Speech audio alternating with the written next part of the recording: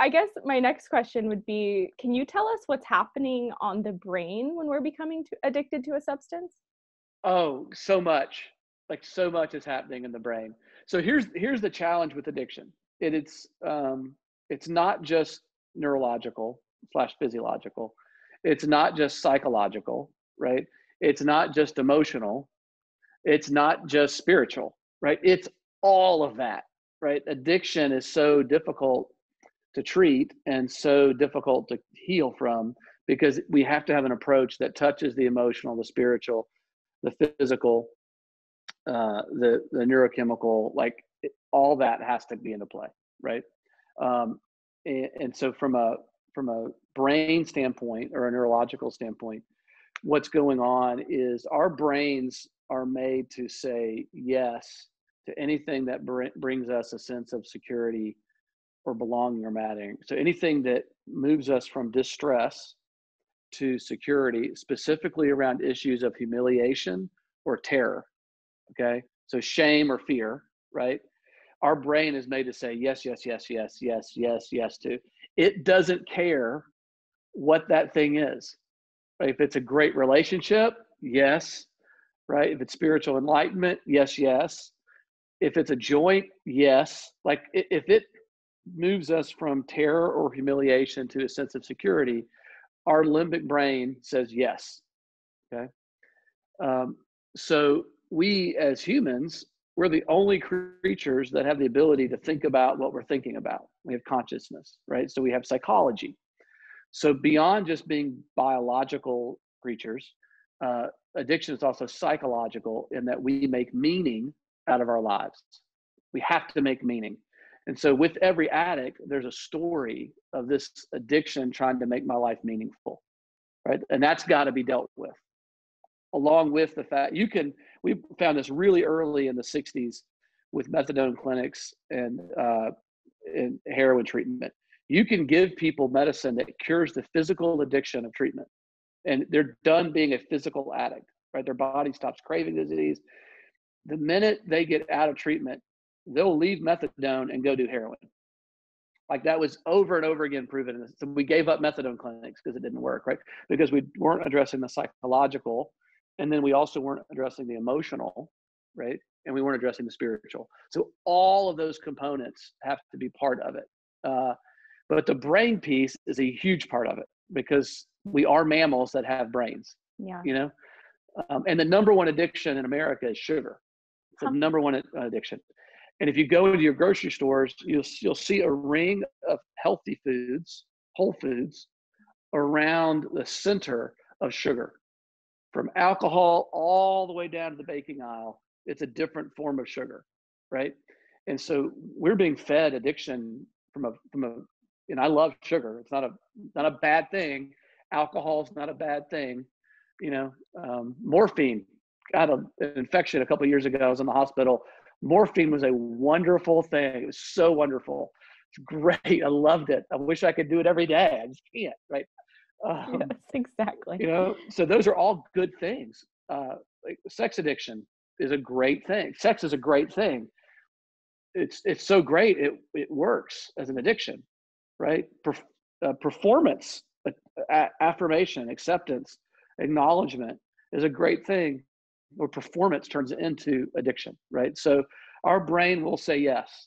And so part of recovery is abstinence from the thing that was harming us, so we can begin to stop the process of the brain in order to give ourselves time to make new pathways, new memories, new behaviors, new patterns, which takes some time, right? Yeah.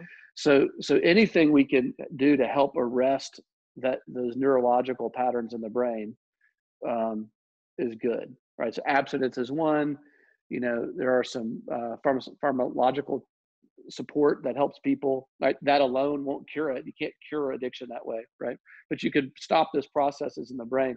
Because what we have found with brain research is that the more something relieves us from terror or humiliation, those two specifically, right? Shame and fear, trauma, right? But the more I've moved from the more significant those experiences to the more relief, the the connections in the brain are stronger around those things than anything else, right?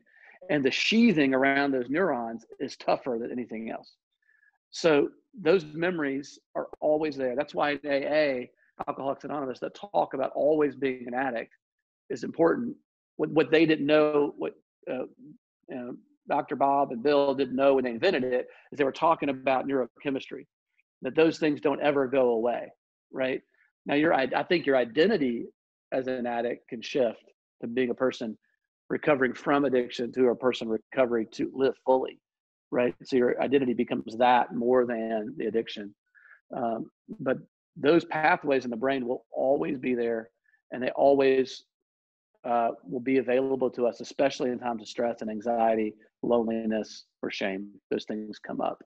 And so we need practices and habits and routines and principles and community and support around all that other stuff, too. Does that make sense? It makes perfect sense. And I'm so glad you're talking about this, because I know when I first reached out to you and told you, I use medication to help myself overcome alcohol addiction, you were like, yeah, like that's not something we fully support because that alone won't do it. And I kind of learned that the hard way, because I was not wanting to drink, but I was like, I'm feeling all these emotions. What's going on? But I see that so often with people where perhaps they're not realizing how complicated their relationship to alcohol or substance is. So they are like, oh yeah, medication can help.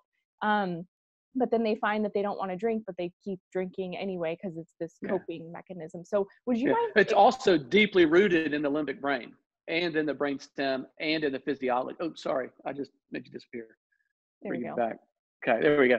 It's so deeply rooted in every facet of the human body that your thinking brain, your prefrontal lobe, your frontal cortex, your temporal lobes, you can't think your way out of addiction. It's not a thinking problem, right? It's not a morality problem. Like, it is at the deepest places. It's physiological, it's psychological, it's emotional, and spiritual. Like, it's part of us that's not thinking. The best parts of human beings are not the thinking parts, right? Yeah. We talk about in this book and in other books that the best humans get is 4 years old. That's the best we get, right? Like, we're pure, we're honest, we're brave, we feel our feelings, we get over them quickly, like, That is so and funny. then, right? And then we start getting skills. We go to school and get skills, and then we get more skills, and we think our identities are skills. And then those of us in recovery have to realize it's about getting back to being a 4-year-old on a daily basis. It's actually what keeps us well, and yeah, I love what you said about, like, you stopped drinking. That was in some aspects the easier part, like to not want to drink, because you could take a drug that makes you feel sick when you drink, right? And make another drug that stops the cravings. But then you had feelings. Yeah. And we think feelings are going to kill us. Yeah. So a lot of addiction recovery is learning to tolerate feelings, and actually we start to look at them as being gifts, and we start to see the benefit of feelings. Yeah. But no one's ever died from feelings, ever. No one's ever died from feelings. Well, right? But they feel like they're going to kill us. And for me, like, I felt like it was like I'm naturally equipped. Like, that's how I was made, to be able to feel these and cope with them. But I was just out of practice. So it was kind of like building that muscle. Yes. And like the part in the book that talks about like the woman who, was back in childhood and those needs we have in childhood, like that made me realize, oh yeah, this started way earlier than I thought. Oh, I had a moment on Friday this week. I was hungry, angry, lonely, and tired, and I did not stop, right? So I have this tool called HALT, right? And I did not stop. And I got a call from a colleague about something inconsequential that had enough sense that I did not need to respond, but I was exploding on the inside, right? But I have this new tool called, like, friends. And so I reached out to one friend and I raged, and he says, sounds like that's not about work. It sounds like it's about something else. I wonder what that's about. And I was like, I don't know, you're an asshole. And then I went to my next friend and I got the same feedback. And I went to Heather and I got similar feedback. And then I got good orderly direction, right? I listened to God, and good orderly direction said, you probably need to wait till Monday to address that. And after resting this weekend and playing some, I was so able to talk to my work colleague this morning and say, hey, I'm sorry I was cranky on Friday. Let's talk about that thing today. And she was like, no problem. But Yeah. if I would have talked about it on Friday, oh my gosh, right? I was a toddler. I was feeling like a toddler, Yeah. which reminds me it was probably something connected to me being a toddler. Yeah.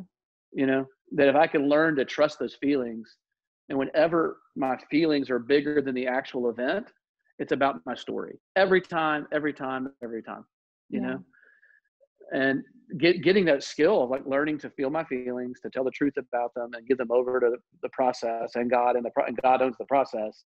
Like that is the pathway to peace, you know?